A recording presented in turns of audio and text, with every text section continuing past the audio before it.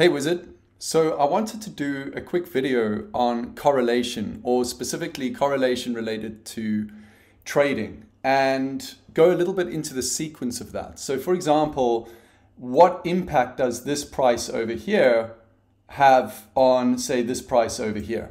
What are the relationships between historical prices and the current price? But not only that, if I looked at all of the features in a data set, such as the volume over here, the open, high, low, and close, all of those things, if I took a look at everything, how do the relationships look to something I might be trying to forecast or predict? Because if I can do that, then I can make a lot of profit. And so that's the hunt, right? That's the trader's journey, or the quant trader's journey. And that's what I'm going to talk about here. So very quickly, I'm going to run some code. You don't need to know what it is. If you're not into programming or Python, it doesn't matter. I'm not going to talk about code. But what I do want to do is show some charts and graphics to help to illustrate and explain what I'm doing, and what the information is and what it's giving me or not giving me. And so that's what we're going to do over here now. So here I've got just something I pulled together this morning, which is just a very basic bunch of code that pulls some data and then analyzes that data. So what I'm going to do is just pull the data. I actually downloaded it from Crypto Wizards because I wanted the Binance based data for Chainlink and Ethereum. So just like this chart here, Chainlink, Ethereum, that's the data I'm actually pulling here. And then what I'm going to do is just add some features or columns to that data and just take a look at the data as well. So I'm going to also add something called a target, and then I'm going to look at this data. So a lot of you who have watched videos on this channel already know what the target means and all that stuff. Anyone using the platform is very well versed now in that. But this is something that I'm going to start with as a starting point, right? So I've got my close, I've got my volume, I've got my quote asset volume, the number of trades that day, the taker buy base asset volume and quote asset volume. So all of this information. Then I have the returns, which is based on the close price. I have the open returns, high and low returns, the day of the week represented as a number, so 0 to 6, and then the day of the month represented as the day of the month. So I want to see, are there any relationships between all of these columns, or what we call features, all of these features, and what we'll call the target? Are there any relationships? And by relationships, what I mean is correlation. So I'm actually looking for correlation here. The target is just saying, did tomorrow go up or down? If tomorrow went up, it's a 1. Tomorrow went down, it's a -1. And again, this is just because I really like this binary view to try to predict, because predicting direction is phenomenally difficult. It's almost impossible. And so for me, this is what I'm always sort of throwing in there, right? Does it have any influence on that direction? So it might just not be the direction of the price. It could be the direction of the volume, or the target of the volume. So did the, not volume, sorry, volatility. So you might want to predict volatility, and that's something I've actually found is easier to forecast. Not easy, easier. So, so that's what we're going to try and do here. And to do that, we're going to plot this correlation matrix. And so all this thing is, and I'm not going to talk about the code, but it literally was one line of code to actually calculate what the correlations are between all of that stuff, which is really cool. It's something I love about Python. But now I have this heat map that shows me the correlations. So for anyone who hasn't done correlation before, a 1 means there's a perfect relationship, like a perfect correlation between the two data points that you're looking at. A -1 means there's a perfect inverse correlation, and 0 means it's pretty much useless. And so you'll have numbers in between those ranges, and that'll tell you how correlated or not correlated something is. So for example, if I look at the close price down here, the close price compared to the close price has a perfect correlation, which makes sense because it's comparing to itself. So it should have a perfect correlation. But the close price to, I don't know, let's take something like this, the returns, has no correlation. Which is very interesting, because when you go and you do technical analysis, you're looking a lot at basically you're looking at the close price. And so, the close price is not telling you anything about the direction of the next day. It's telling you nothing, which is interesting in itself. And so that's what this is saying. And you can see there's a lot of numbers here close to zero. So when I look at this, I just ignore most of this. But then, it gets kind of interesting because we start getting into some other territory, for example. So here, for example, when I look at, volume, that looks kind of interesting against the taker by base asset volume. So that's got a very, very positive correlation. And it's got some correlation against the quote asset volume. So you can start to see where the relationships lie. And that's actually what I really like about these heat maps, is because visually you can start to analyze this and you can very quickly start to see where the relationships are. So here's another interesting one, but it won't surprise you and it's not going to make you rich, unfortunately. But have a look here at the returns. The low returns, so the low data. What is the low? The low is the lowest price of that day, is very highly correlated to where the price opened at. No surprises there, right? There's an 85% correlation between those two things. Did you know that? Well, now you do. And that's just what's really cool about it. The high, we can see a correlation here to the close. So it's over a 50% correlation, 0.64. It's pretty high, actually. So the high has a lot of influence over the close. Now, this is interesting because one of the things that you could do very well at is if you could predict when you've had the high of that trading day. So is there a way that you can predict when you've had the high? Because that can actually then tell you something about what the close returns might be. And therefore you might be able to place a trade on that.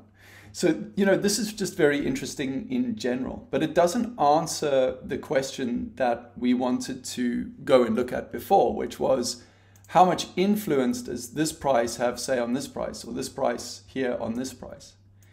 And to look at that as more like a sequence, right? And the reason why this is very important is because a lot of people, including myself, right? I've made this mistake over years, actually. A lot of people, including myself, will try to build machine learning models, like deep learning models, neural networks, where they will feed in sequential information, which I'm not saying is the wrong thing to do, by the way. I'm not saying it's wrong, but it's what sequential information you feed in that's very important. Because there's something called autocorrelation. And autocorrelation will tell you how much influence something has over itself. Now, I'm going to actually show you some charts on that now. Because if you can run autocorrelation, it's going to, number one, dispel a lot of myths mathematically very quickly for you, right? It's going to just say, nope, there's absolutely no predictability by just looking at, say, this one price against itself and seeing what the relationship is. And therefore, it's kind of pointless feeding it into a sequence to try to predict, if I give you the last 10 days, can you predict tomorrow? So for example, a lot of people, including myself, would say, okay, let's give a machine learning model all of these days here, and then tell it, okay, predict this time step here. So if it looks at that sequence, can it predict that? And then if it looks at this sequence, right, including that day, can it predict that? And then if it looks at this sequence, right, and you just keep doing that. And this is a sequential model. And for those of you who are interested in machine learning, things like transformers or convolutional neural networks or long short-term memory neural networks are used to do this, right? They have a memory and they remember a pattern in a sequence and whether it was effective or not. And so before you go and build an entire deep learning model on how to do that, or to try to do that even by eye, to say, oh yeah, I can see, this head and shoulders pattern, when this happens, that happens, etc. Before you go and do all of that, look at something called, autocorrelation, because it's kind of interesting. And so what I'll do is I'm just going to go and plot for you the autocorrelation using the close price quickly. Now you can see that this is very highly correlated. So what this is telling you is, look, on day, and I'm ignoring day 0, because day 0 will always have a 1. So for example, if I was to actually include that, you would see here day 0, that's always a 1. It's a perfect correlation to itself. The day before is very correlated to the current day. The day before that is very correlated, but that's looking at the price. That's looking at the price. So this is going back 50 days. And this is saying, 50 days ago to now, there's still very high correlation to what the price will be, right? The actual number, the absolute value of the price. Let's actually go back something like 300 days. Now, if I look at 300 days ago, like a year ago, the price of a year ago, I can tell you has nothing to do with the price today. Based on this, nothing, zero. And then a lot of you might be wondering, what is this blue sort of shaded thing here? This is sort of giving you that test statistic. So it's saying, if you're inside this blue area, there's no statistical significance to this finding, none, or it's virtually none. If it's above this blue line, that means there is some statistical significance. So these, more recent days have a lot of influence on the current price, but that's the absolute price. You're going to make zero profit with that knowledge. Right? That's not going to make you any profit whatsoever. So what you might decide to do is to actually, rather than looking at the absolute price, is just to look at the returns. And when you're doing machine learning or data analysis, the returns, i.e. the percentage change in this case, are far more useful. And so what we'll do is go and plot what does this autocorrelation look like with the returns. And you can see all of a sudden there's just none. This one seems to be kind of popping its head up here. What is that like? 1, 2, 3, 4, 5, 6, 7, 8, 9, 10, 11 days, but really not very much at all. Now, one of the things that we could do as well is we could change this target. For example, we could change the returns. We could say, let's try to predict a 1 or a 0 if it was 20% higher than yesterday, etc., and see, what that looks like. And then you start to see some more interesting patterns, but again, nothing that is going to make you rich. Now, that said, I did a video on this a long time ago, which is why I'm making a video now. I didn't cover it in this much depth, but I'd actually run a Python program in the past to analyze all coins on Binance, all of them, and to find anything that has autocorrelation. And there was a coin, in fact, it's on a video, I should try and dig it out here for you.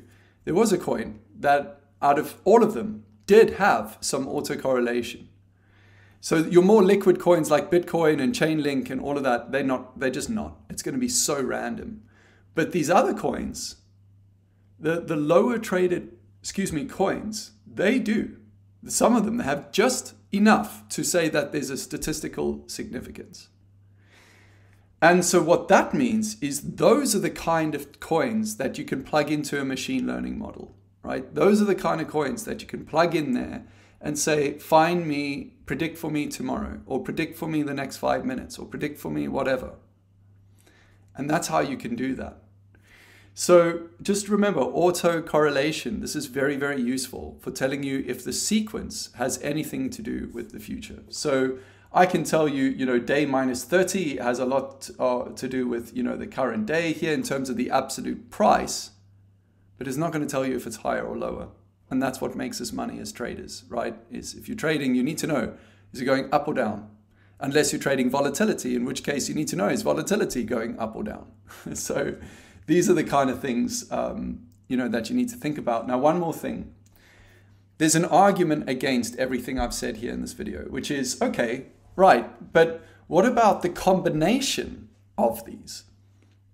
So for example, are there cases where, let's say the number of trades is less than 5,000 and the volume is above 20 million and the high, was lower than yesterday's low, right? So that kind of thing where it's just like, can you find for me the right combination of things that have an influence and a relationship with whatever it is you're trying to predict, i.e. in this case, the future returns, right?